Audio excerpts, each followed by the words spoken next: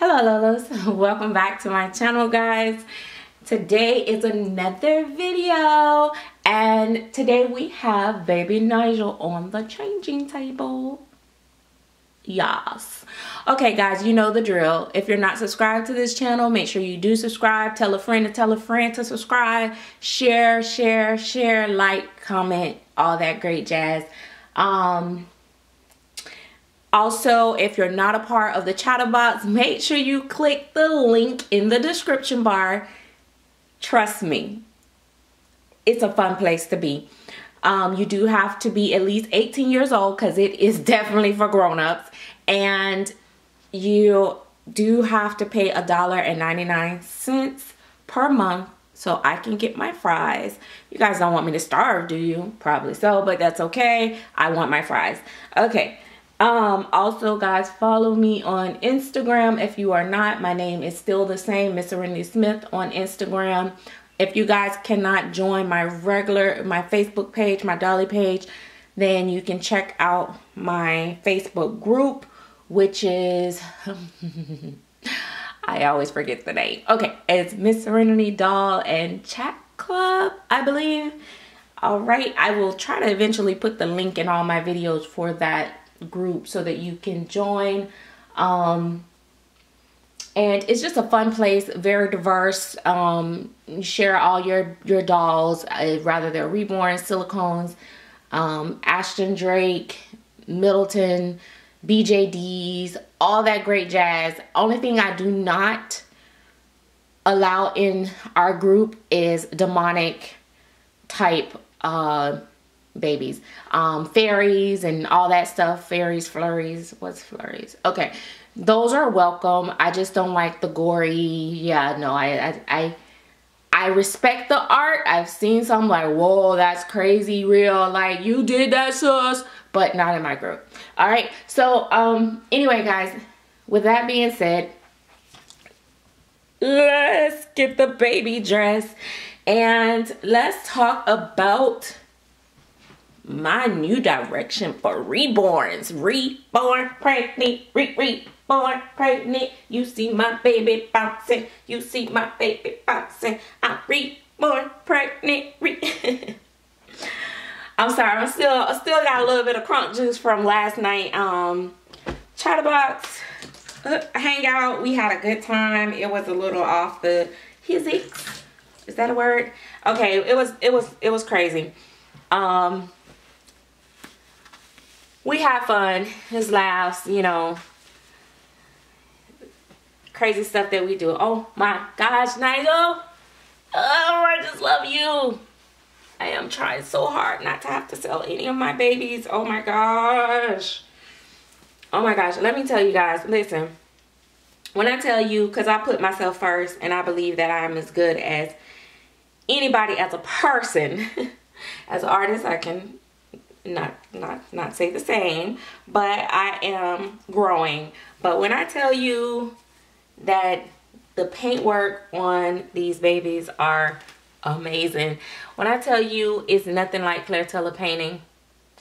However, I have collected silicone babies from other artists and their painting, and it's really nice. But I mean, the fine details is something that she has on total lock. Meaning she has that mastered that to perfection, and I really love it. It's my style, it's my cup of tea. So now for me, my paint style is totally different. Of course, because I'm learning and I can't achieve all these details as of yet. But anyway, I'm just telling you because I got him on the table, so I always have to talk about the baby on the table a little bit. But for those that may not know, he is Willow Awake, and by Claire Teller, he is prototype number 3 of his edition. Noah is number 2 of his edition, 2 different editions. It's a Willow Asleep and a Willow Awake. I don't know what's going on with the last few Willows. Like, I know it was like maybe like 6 more blanks left, but I haven't heard any talk about them. So I don't know, maybe she's too busy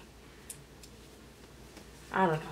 But with everything that's going on in the community, the pandemic and all that stuff, it, you know, it's affecting a lot of families, and artists are real people. They have real families, they have real lives, you know, and also artists are very emotional creatures. And so I don't know. But anyway, I hope all is going well. But I was just thinking about it. I was like, all of a sudden, like, you know what? We haven't seen them yet. So anyway, I think his edition, the blanks are going to be of 30. But that's not why I came on. I came on to get him changed, but I also came on to just say that I have really been enjoying my Reborns. Let me show you guys his little back. He's the same body as the Willow Asleep, almost pretty much the same face, but there are some differences, right? Pookaloo, he has the cutest little I mean, he has so many details, bruises and mottling and da da da da da da da. It's crazy, because when I get like light babies or pretty much Caucasian babies, I like the extra detail. My AA babies, I don't really have to have so much mottling sometimes. In fact, I don't like it as much as I do on my Caucasian babies, or light biracial, and he's a very light biracial. What was I saying? Oh yeah. So I've been really into my Reborns, but I'm telling you, I always have to have me a silicone baby in my collection if I can help it. They are total different medium, total different fun. It's, you know, if it was up to me, I would have full body girl, full body boy, asleep and awake, and I would have me a partial silicone, and then my Reborns of all different sizes from newborn. I really don't have to have a toddler, but it is nice to have at least a toddler, even if I don't really interact with it. But as much, I do like to have, you know, different sizes in my collection, because it keeps me from getting bored. Like, you know, some days I feel like I want to dress up a baby, and then you got these little tiny little tots that can't fit really much of nothing. And then, you know, some days you just want to hold a baby, and you don't want to hold this big gigantic fluffy, you know, 6-month-old baby. So, you know, that's the beauty of the Reborns that I love, is it's so much to choose from, so many options, and so many like accessories and adjustments that you can make. Like, you know, even from the like the cloth bodies, you can do a, you know, a caramel color doe suede body. You can do a Caucasian doe suede body. You can do a light ethnic body, a African American dark chocolate body.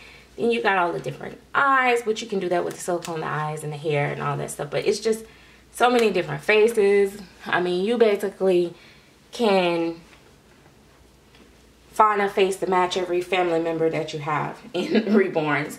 So it's a lot of options. And then of course the prices are definitely more affordable. Oh, that's why I didn't really use this that much. It's missing a button. Oh well, I got it from a thrift store a long time ago, but we gonna still put it on him. Just getting him in some summer stuff, because Noah got on his summer jumper, so I'm getting him. I'm going around the room.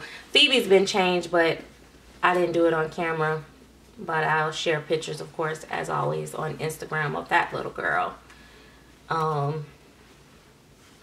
But yeah, that's the beauty of the Reborns. And a lot of people, what I learned is a lot of people, when they see the silicone, they tend to want the silicone over Reborns, but they don't understand the huge difference in the price tags of the two.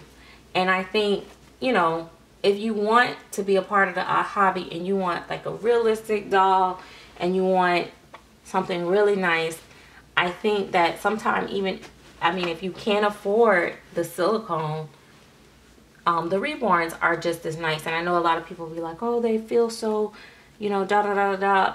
And that's true. The silicone babies do feel, depending on how they're poured and how they're sculpted and stuff like that, because there's a lot of variables go into that as well. They can feel just as non-realistic as a Reborn.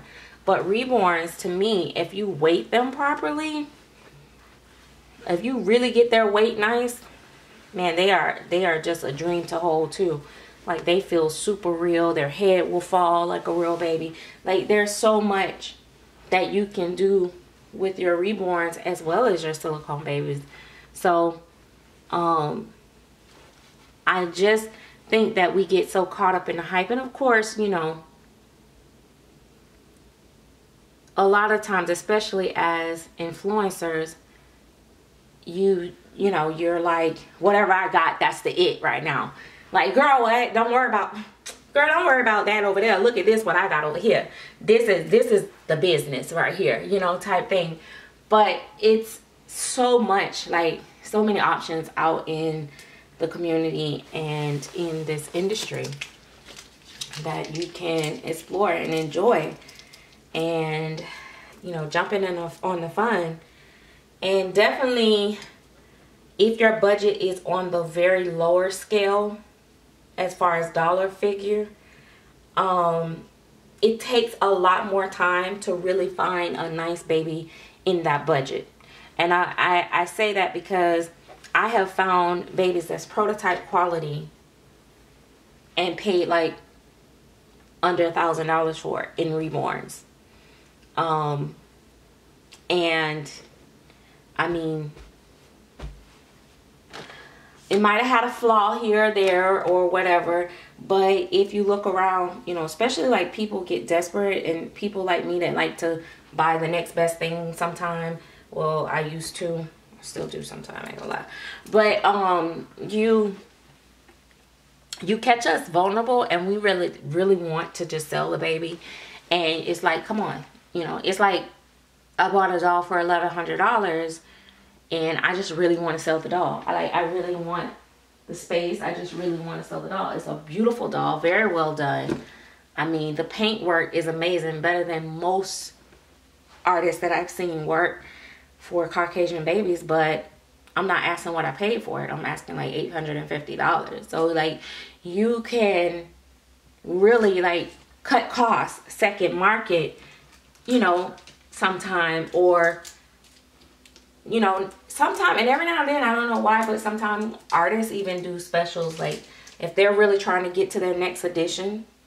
Some, if the doll's not selling well, they do it, but also if they're just trying to get to the next edition, like, you know, I just want to get all these out so I can go on to my next project. And they'll be like, okay, all these babies are being sold for so and so price. And the problem, I think, the big stigma, and this is important, guys, this is important. A lot of people think if there's not a huge price tag on the doll, then there's something wrong with it, or it's not as good as the doll that costs way more. And that can be so far from the truth, because I've seen dolls that cost thousands and thousands of dollars that the quality and the realism in the doll was no more than a $400 doll. So, you know, you can't really base quality off of price. You know, people like to say, oh, I got a high end, I buy only high end, this, that, and other. But what are you using as a high end identifier? Because it's not always about price. Also, like one of my commenters mentioned the other day,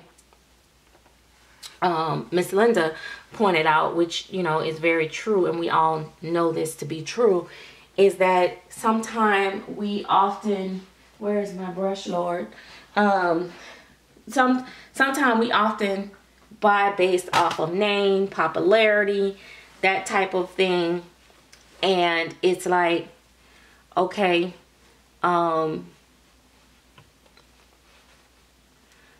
so we overlook some of the artists that might not have such a big name, may not be out there as much, but is really doing a fabulous job and make some beautiful, you know, quality dolls, or, you know, and depends on what you're looking for. Maybe the sculpting is not all the way there, but you really just want to experience the full body silicone with, you know, not having to put on a cloth, or you want a Reborn that's nicely rooted, that's, you know, passable type thing. You may not be all into the fancy, it gotta be so hyper real and detailed and stuff like that.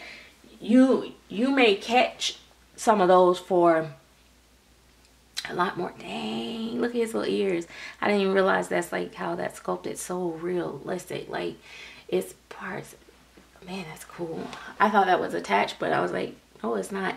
But anyway, you may catch, you know, artists that's just coming up, you know, that have that quality there, but nobody really knows who they are yet, so their prices is not went sky high. I've seen artists where they came out and their dolls was like $1,500, $2,000, $3,000, and collectors made a big hype about it, and next thing you know, boom, they're trying to sell their dolls for $6,000. Although the quality or nothing changed about the doll or their work, they haven't put anything extra in it, their product base haven't changed, their, you know, the supplies haven't went up. Only thing went up is their popularity, so their price went up. So, you know, it's like you really have to look at those things and not just look at price when you're shopping, or name brand. Sometimes it's not the artist that everybody has on their channel. It's artists that people are overlooking, or sculpts that people are overlooking. However, that is not to say that some people have a very well-earned, I should say, name and brand. And I am the first to say, and y'all can be mad at me for saying it, but Claire Taylor is just not a name brand. Her work speaks for itself. Her work I've seen her dolls be around for 7, 8, 9 years and still look as good as when she first sold it to the first owner, and it's went through cats and puppies and children and, you know, all types of stuff, hamsters crawling all over it and all that stuff, from different collectors, and it still look good. Paint still there, it's not peeling, not this and other. I mean, of course there are going to be some that's raggedy, but the quality is there, and that's why my cheap behind feel good about when I invest in that name brand, because that name brand is not just a brand, it's quality. It's real artist work. It's it's a master artist piece of art. Like, it's just masterfully made. Can I make up some words here? It's master fabolisto. Come on, say it. It's a master fabolisto.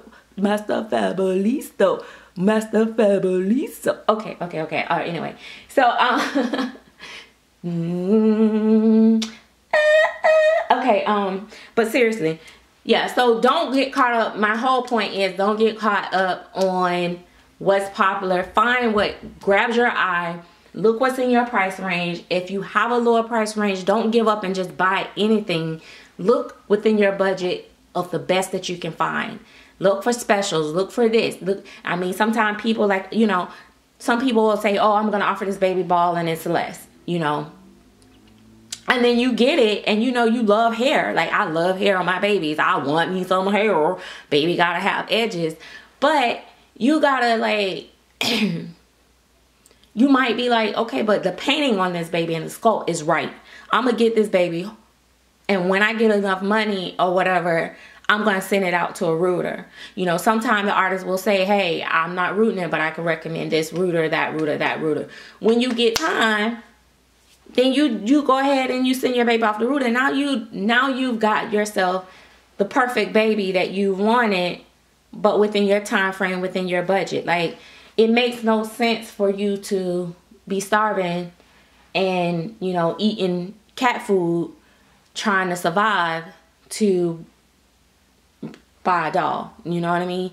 Because you're not going to enjoy it every time as much as you would as you got it when you could just really afford it and enjoy it, because you're going to be looking at it like, is this really worth this cat food? You know, type thing, or dog food, whichever your choice is, because, you know, some of y'all don't mind, y'all eat it anyway, but I'm just saying, it's just an example. Lord have mercy, because some of y'all be like, I eat cat food and there's nothing wrong with that. Why would she say that? Okay, so anyway, but yeah, just you know, work within your means. Now, if you are close to getting your dream baby and it's an expensive baby, listen, I'm gonna tell you firsthand, it is so worth just hanging on. Hold on to your struggle. I'm telling you, just hold on. And what you need to do is, if you got anything in your house, a doll that you don't play with, I don't care if it's nothing worth but $200, go ahead and sell that $200 doll, because baby, you ain't playing with it anyway. You ain't dressing it no more. You don't even, when you walk past it, you don't even want to look at it. It's just collecting dust. Go on, get rid of that. Save up your money and get that baby. If you at $9,000 and that baby costs $11,000 and you just need $2 more grand, just hold on to it, baby. Hold still, because once you start chopping off and buying this little baby that you settling for, oh, I'm gonna go ahead and get this one. It's almost like what I want. It's kind of like what I want. Now you done knocked yourself all the way back down. You still got a baby that you really not totally happy with, when you could have just waited until you got the real thing. And a lot of people will say to, you know, you'll see a lot of channels, and that's a whole nother video for a whole nother topic, and I'm gonna stop right here, but I'm gonna say this. A lot of people will tell you what is not worth spending money for. I'm telling you right now, and I've seen collectors do it to me and say, like, you know, I mentioned in the Chatterbox, I would never, how could she sleep at night, etc., etc. And now they doing the same thing, and I'm trying to figure out, can you not answer that question how I was sleeping at night, because now you're doing the same thing. But I also once, I didn't say that in the Chatterbox last night though. Child, you know how we be hypocrites. I once used to say that too. I'm not paying no more than, you know, $1,500 on a silicone baby. I mean, it's just not, I don't see what the big deal is. That was before I ever collected one. I had all these opinions because I didn't know what it was and what the hype was. And then I was like, it can't be no, a Claire Taylor can't be no better than any other silicone baby. And even when I was seeing them on videos, I was like, man, I can get another baby, it'll be just the same. But until I actually got that baby in my collection, it was like, oh, okay, I'm gonna eat them words. And then it was like, now I don't have a price point per se. I know what my budget is and what I can afford, but I don't say what I won't spend on a doll anymore, because it just depends if I got it. You know what that song say? It ain't if you got it, okay. That's, you know, okay. I don't know how to say it like the kids say it, but anyway. Oh, anyway, guys, I know this has been a long video. I hope you stayed to the end. If you stayed to the end, say Rough Riders in the comment section. And if you don't know how to spell it, Google it. Rough Riders. Don't forget to give this video a thumbs up on your way out. See you later, guys. Bye-bye.